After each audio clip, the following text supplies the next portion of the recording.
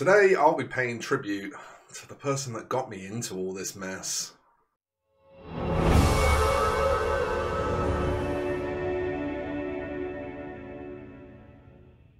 That's right, folks, my origin story, well, kind of my origin story. I started out in this hobby back in the sort of mid-90s. I was a kid at the time. It was probably, I guess, around 92, 93 when I first started to actually own some miniatures of my own. But prior to that, my brothers both collected Warhammer 40k. My eldest brother in particular was a huge fan of the White Scars, and he had an absolute fuckload of the RTB-01 Space Marines painted as White Scars. So the first time I ever saw a Space Marine, it was a White Scar. Now obviously we're getting ready for Indomitus right now. I'm trying to go through a few Space Marine colour schemes to show you my approach to them, maybe give you some ideas, some inspiration. And so, it kind of made sense to me to do this today. We're going to look at White Scars my way in preparation for Indomitus. Join me in the down cam. Okay, kicking things off, we're going to get some Celestra Grey, and we're going to be airbrushing, so we'll be thinning this really, really far back. And we're just doing that kind of, you know, top-downy, sort of picking out all of the raised, everything but the deepest recesses essentially wants to be Celestra Grey. We're going for white here. We want this to read as white at a glance, but we still want some deep shadow index. We want good, strong, solid contrast, and one of the things that you'll struggle with white sometimes is getting that good, strong, solid contrast. So we're starting with these greys, and just flipping around and building up and making it look pretty. Out of that, we're going to come into Corax White. This is our main armour colour now. We want this to be just off-white so that we can still highlight with pure white. So Corax White is a good option for that.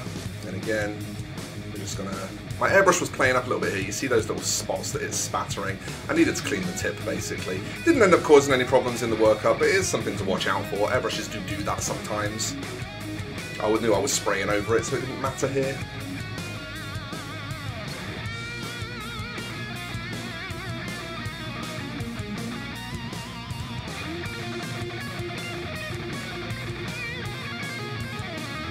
And now some Stormvermin Fur. This is quickly becoming one of my favourite paints. I really, really like working with it.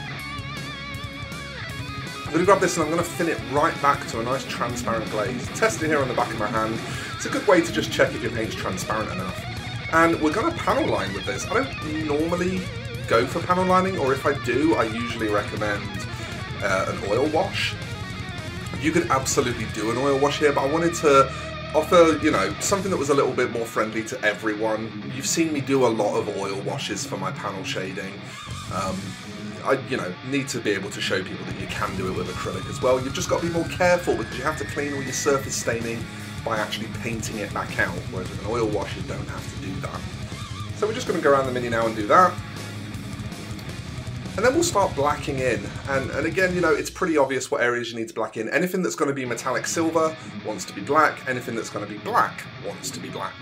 So we'll start off in this really annoying little area between the fingers here. I like to do the irritated areas first, just so that if I do run out of patience, I'm only left with sort of big blocky simple areas to do. We'll start off with this annoying soft palm of the hand area, and we're going to speed up the footage. We're going to start to whip around and get the rest of that all blocked in now. The entire chainsword, the gun, parts of the backpack, the soft panels on the armour, that kind of thing. You know the areas.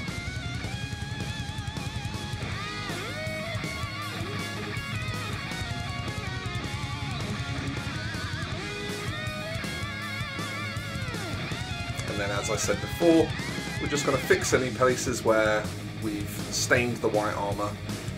So this is just using that Corax White, just picking out any spots where I'd either made a mistake on the panel lining or made a mistake on the blacking in, just touching it back in with that Corax White. This is why it's really useful to spray with colours that you're also going to brush with.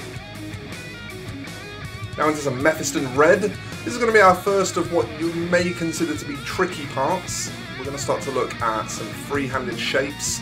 I think this was either second or third company's markings that I chose for this. And just went through this nice neat slash down the leg, so keeping the brush as close to 90 degrees as I can, keeping the paint as thin as I can. You'll have seen this in my freehand tutorial. If you haven't, make sure you check that out. It's all pretty straightforward stuff. get your outlines in looking as neat as possible first, and then fill them in, make any corrections that you need to make. Very, very straightforward.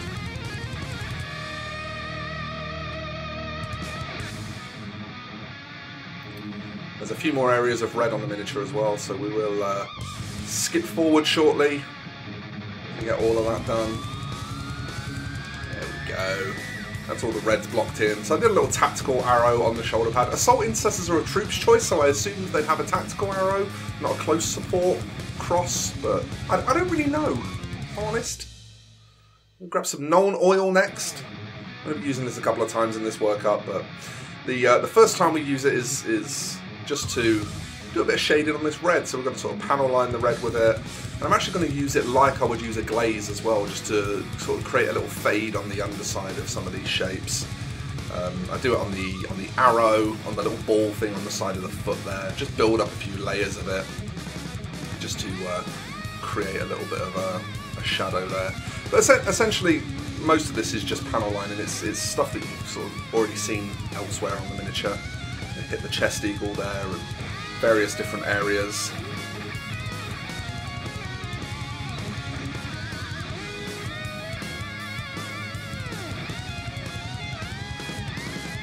And then we'll retouch the reds after we've done that. So just picking out, not necessarily the raised areas, but the flat areas, you know, the places where we don't want shadow. Just picking those back out with Mephiston Red.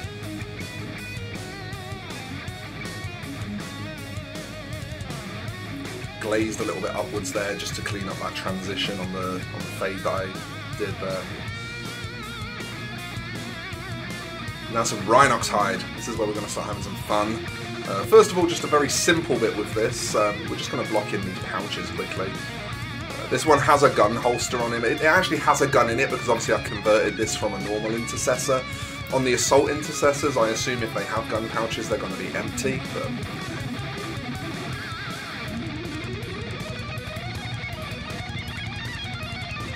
just quickly whip through those, get them all blocked in and looking pretty.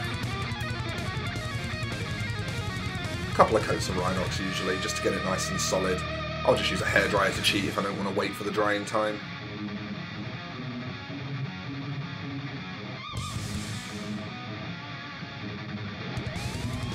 And now both Squig Orange and Ionrach Skin, and these are just going to be mixed progressively into that Rhinox Hide. So first of all, I'm going to use them just to dot in this purity seal here.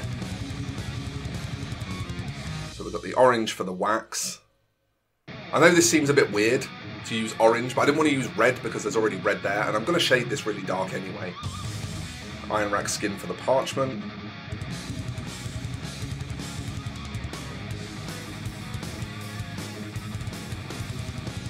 Now we've got some slightly more thinned down orange, just to do a few highlights on the red. Again, just picking out some edge highlights. This is really just to sort of create a sense of separation. I misplaced that first one a little bit there, but I go back and correct it later in the workup. We're just really using these edge highlights just to kind of make a bit of a pop here and there to make sure that, you know, the free-handed parts look like they're kind of lit in situ with the rest of the miniature. There we go. So that's how we're looking after all of that. I did also just glaze a bit of Rhinox Hide onto the skin there. I wanted to do a dark skin tone here as a starting point, but we'll get onto that later. I've just mixed some Ionrach Skin into my Squig Orange now, just to do a second highlight quickly. That's all just continuing on from the highlight that I've already put in, just being a bit smaller with it.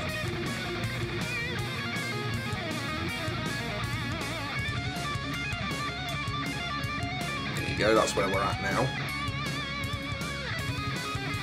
Now some Art White, Scale 75 Artist Acrylics, and this is just to start highlighting some of those white armour panels. I'm being quite dotty with this because I'm going to be doing a lot of battle damage on it, so I don't really want like really clean, smooth highlights everywhere.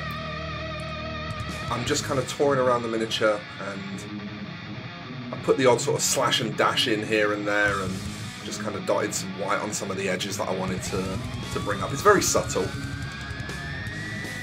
Now, Bugman's Glow and Cadian Fleshtone, as I said, I glazed some of that Rhinox Hide onto the skin to start out with to give it a good dark base. You don't have to do that, but it's a really nice way to start when you're going to be using these two colours. I do apologise for focus here, but basically what I'm doing now is I've got the Bugman's Glow first of all really, really thinned down, and I'm just dragging it down in the direction that I want it to lie. I will pull this back in focus shortly, it won't stay blurry forever, but basically just pulling it in the direction that I want the light to travel. So where I want the light to be brightest is where I end my stroke, and where I want the highlight to begin is where I start my stroke. First of all, we end up covering most of the area with this Bugman's Glow, so that Rhinox Hide underneath just kind of acts as a shade. But once we've built it up through the Cadian Fleshtone, and even with a little bit of bone and stuff, we end up with a lovely looking face. Again, I have got a face painting tutorial if you need it. Right, now into Rhinox Hide and Mars Orange. That was the leather highlights. I made a mistake earlier thinking that I used Squig Orange for it, but it was Mars Orange because we need a brighter orange for that brown.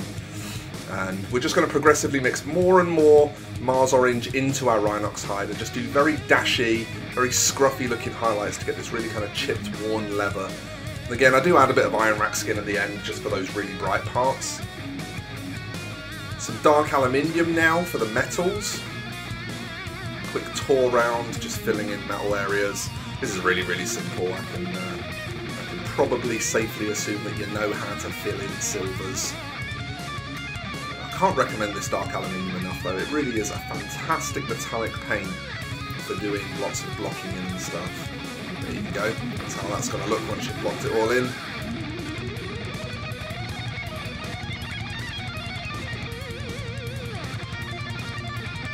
And then we're just going to grab that Nuln Oil again, good old faithful Nuln Oil, and shade all those metallics.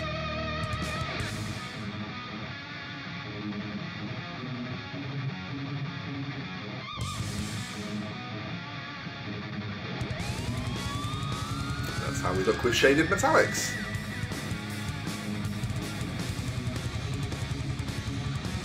This is some Stormvermin Fur here, just to highlight the black pouches and all the other black areas as well. So I start off with really thin Stormvermin Fur on its own. And I just tour around those black areas, get them all filled in nice and quickly. If you're a bit scruffy with your edge highlights, I've said this before, you can paint back up to them with whatever the previous colour was. So I kind of tend to chuck my edge highlights in fairly quick, fairly fast and dirty. Stepping up to Celestra Grey here to do some more edge highlighting. You can see I'm just sort of targeting corners and really, really fine edges and stuff like that. And then yeah, where they're a bit fat, we can then... I've got a black glaze on the brush now. I'm using it to glaze back the hair, but what I'll also do is use it just to make those highlight lines look a bit slimmer as well. You can see I'm starting to tickle some of those highlight lines now with this black glaze. And it just slims them off a little bit, but it sort of fades them back instead of making them disappear, so it looks like a progressive blend going into them. It's just black paint with loads of water in it. Very straightforward. We're going to do some lovely silver scratches on the sides of this chainsword now, make it look like it's been chopping up a few folk. Again, that's just my silver paint on the brush, and just lots of really jaggedy, irregular brush movements, sticking as much as you can to the very tip of the brush just to keep it looking nice.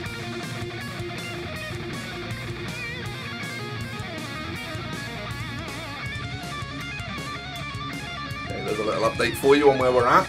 We're looking pretty good now. We're starting to get towards what looks like a finished marine, and if you wanted the armour clean, this would probably be where you'd stop. But we don't! So we're going to first of all start roughing up our freehand with some Corax White. So that's our first mission, is just to chip into this freehand and make it look like it's been scuffed and scratched. The idea being that the red paint on the armour would be on top of the white paint on the armour, so we can start to scuff away a few layers and sort of show white paint creeping through. And it just gives us this really nice effect that he's been in ores a bit, you know, he's been a bit rough and tumble, and as a result the paint job in his armour's got a little bit scratched up here and there.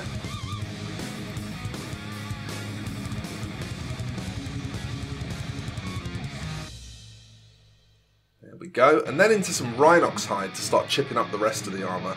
And here I'm doing a combination of dots and slashes.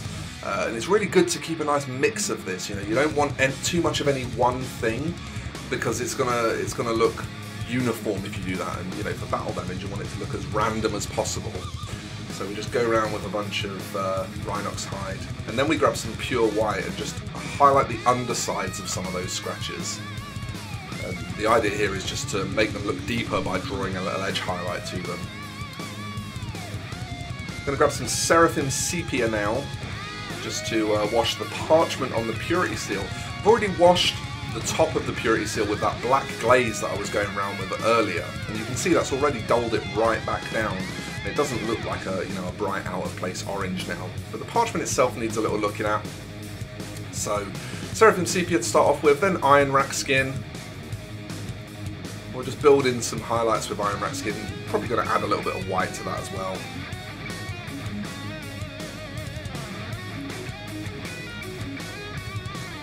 And once that's looking sexy, then we'll do a little bit of scribble on it as well, just with some very, very thin black paint. Not quite a glaze, but very, very thin black paint on the very last end hair of the brush.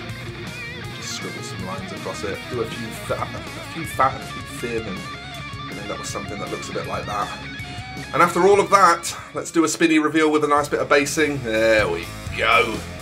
Look at that guy. So obviously I didn't give you too much detail there on the face. That's because I have a separate video for painting faces that shows my technique. Same with the leather. I skipped through a bit of that because I've shown the leather in previous videos. And I do want to encourage you to kind of go through and get a bit more of a broad idea of my painting method. So do check out some of the other videos if there's anything that you want a bit more of an insight into. But man, this was a trip down memory lane. I've really enjoyed it. Thank you. Thank you so much, White Scars, for existing. There you go, folks. White Scars my way. I really, really enjoyed painting that. It was a beautiful bit of nostalgia to me, thinking back to all those old little RTB01 first edition Rogue Trader Space Marines. And I had a really good time with it, especially getting onto those bits of freehand and battle damage, because, you know, that's really my cup of tea anyway. I do hope you'll try those kind of things, because they are really, really good fun. And they can take something that's, you know, otherwise a pretty simple paint job and just make it look a bit more cool and a bit more interesting. It's the kind of thing that when you see a model painted like that, you'll want to pick it up and take a look at it, investigate that battle damage and stuff. I think that kind of thing's really cool. So folks, please don't forget to like and subscribe. That really helps me get seen. I will be back very, very soon with some quick tips for you. I know it's been a little while since we've done one of those. I'll see you in the next one, everybody. Thanks a lot.